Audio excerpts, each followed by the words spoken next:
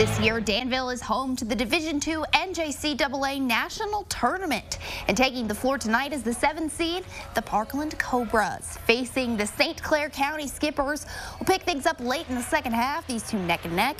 Grant Coleman ties it up at 54 all. Drew Lewis Jr. getting the driving layup, and that'll give Parkland a 4-point cushion in the final minutes.